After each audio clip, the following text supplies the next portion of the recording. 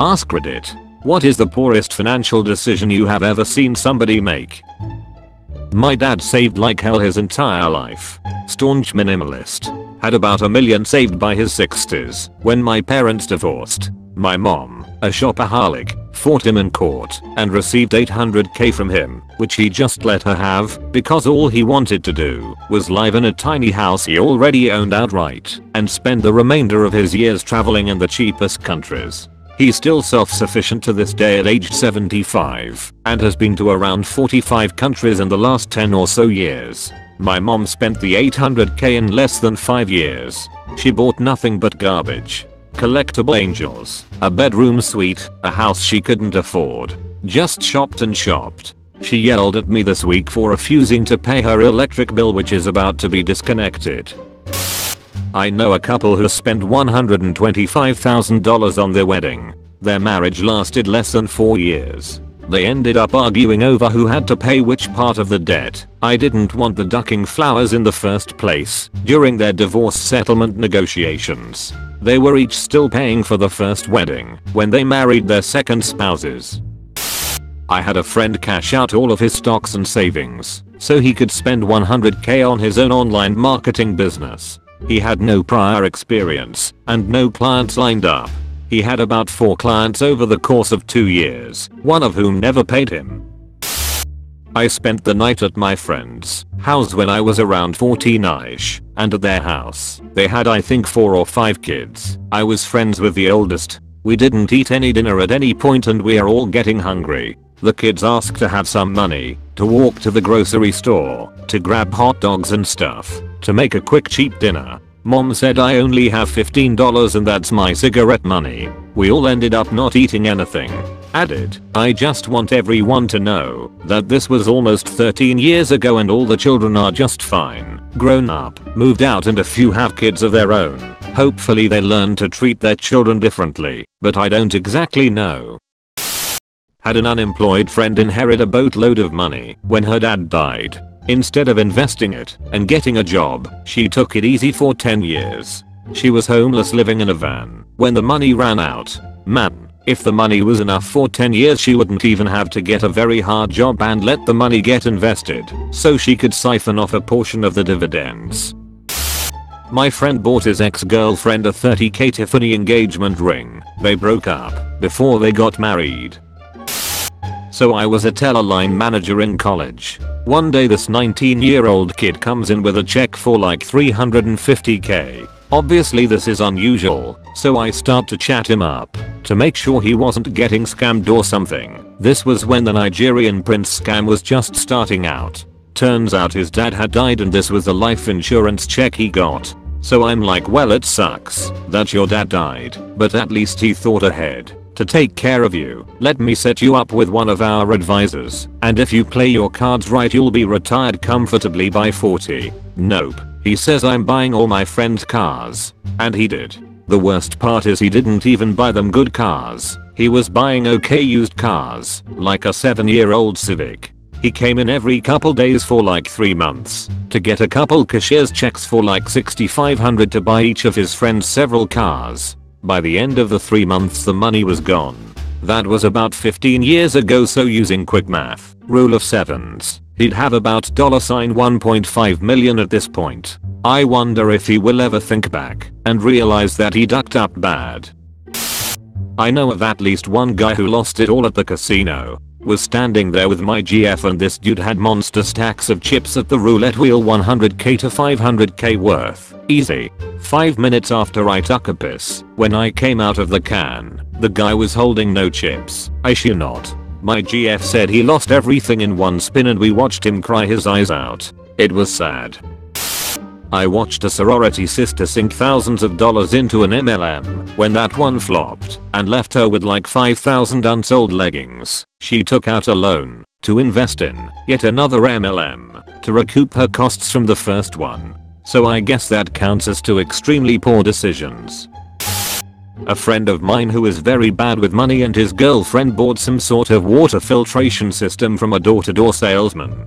He has to pay something like $300 a month for this filtration system. He was all stoked because it came with a free set of pots and pans. Fast forward a year and his girlfriend has broken up with him, moved out of the house, and he's had to sell his home because he can't afford to live there. The water filtration system is now sitting in a storage unit where he still pays $300 a month for it because he's on a 2 or 3 year contract. Sorry, the details are fuzzy. We have great water quality in my area. Spend all of $401k on a glass bottom boat business with a criminal business partner and a 25-year-old boat. I hope it makes a great movie someday. One of my friends got a loan for tuition in college, paid for his classes, and had about $300 left over. So he goes to the mall and buys a samurai sword from one of those knife shops. Then he buys a box of hugs, these little juices for kids that come in small barrel-shaped plastic bottles. He proceeds to throw the hugs into the air and cut them in half with a sword in a Kroger parking lot at 11 p.m. Note, he was unemployed at the time and spent about $260 of the $300 on this parking lot slaughterfest. My cousin got a reasonably sized inheritance and used it to buy a house in a city where he doesn't live, where he didn't move to, and where he's been unable to find a tenant to rent it. 4 years, and the house is still vacant, losing value and giving him nothing back. Edit, you guys got me to check. Apparently housing price is reasonably stable in Mexico. Still, he has to pay taxes and maintenance and gets nothing in return.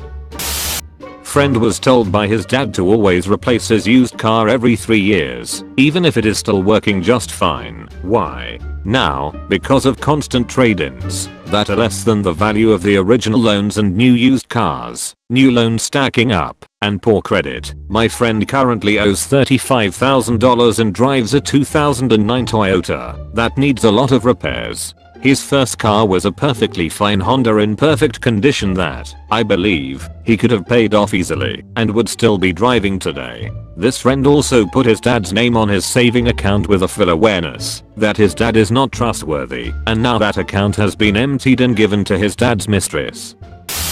Not nearly as bad as some of these, but one of my college roommates would constantly come home with toys, like toy dinosaurs and cap guns and various children's toys, for himself, then play with them twice and forget about them, and then had to borrow money to pay our bills. Great guy, and he's since gotten better, but damn, that was baffling at the time. We need to get him and Samurai Sword guy together.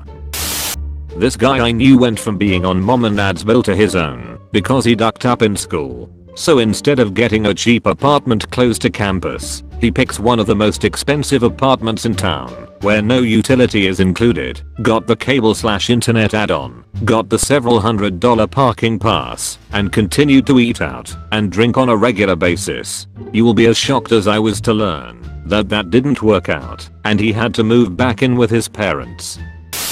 I knew a guy who took out a $5,000 loan and bought clothes and other useless merch. He then proceeded to take out another loan for similar reasons. When asked why, he said he thought it was free money. Edit, to clarify, we were in the Navy with steady pay and good job security. Navy Federal probably didn't question much. Know a dude who recently found out his girlfriend is pregnant. He is in school, and for one reason or another she can't work, so they are living off of school money. He decides to make ends meet. He is going to start selling weed. Pot dealers as a profession in our state have been dead for almost 5 years, and the dude is trying to sell it at pre-legalization prices.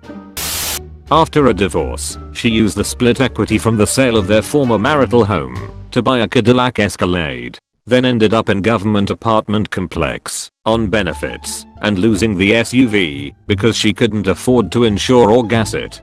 Girl, you cold had $50k plus in the bank to survive until you got on your feet. You set yourself back 5 years and may never recover. He's doing great though. My ex-friend had over $5,000 in CS, geoskins, cool little weapon finishes you can trade or buy online. A couple months after I knew him, he got banned for cheating. When you get banned for cheating in a game, your inventory of items for that game becomes locked, meaning his $5,000 he cold traded away or sold for real life money became $0 instantly.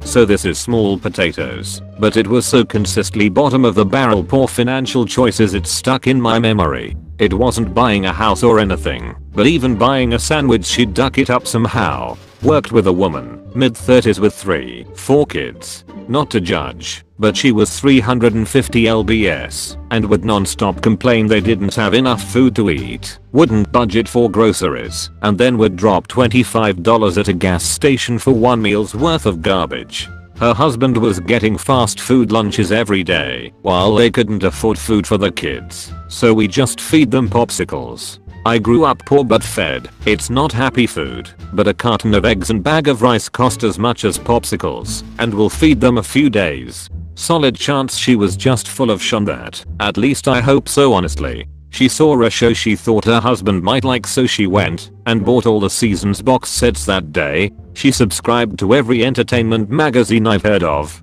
Expensive phones and phone plans. Full cable package. Apartment was more than they could afford by a long shot. 1 month they were super behind, so they borrowed money from his parents, her parents and a coworker. I don't remember the numbers, but to get the idea, let's say she needed $1,000 for back bills, $1,000 for that month's bills, and borrowed $3,000. Sweet, she can get caught up and give back $1,000 she overborrowed. Nope, she called the companies and plead hardship, not using the money borrowed to pay anything, falling further behind on payments. Went on a spending spree with the extra money and bought more garbage. At the end of the month they are 5k deeper in the hole, 2 months behind on payments and things start getting shut off. Also destroyed relationship with the coworker, but like my mama always said, never lend money you can't kiss goodbye.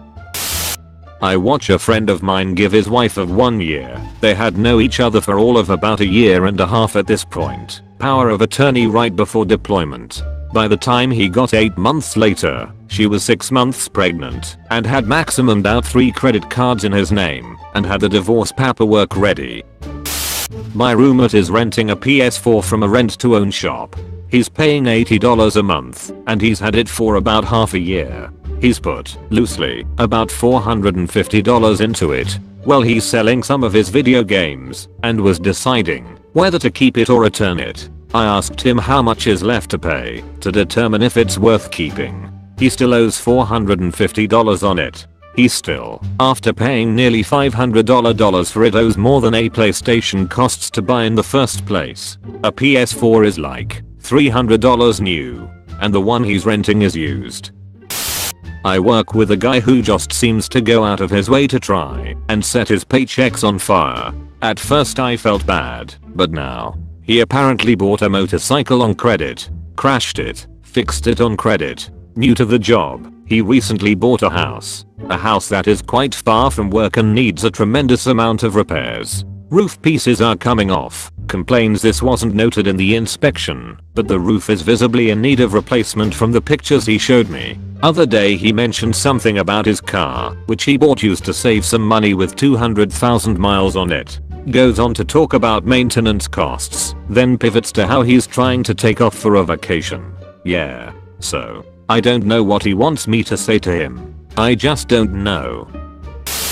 You have been visited by Cozy Sleep Bulb. Cozy and restful sleep will come your way, only if you comment, sleep tight, Cozy Bulb. Ignore and the Cozy Bulb will wake up.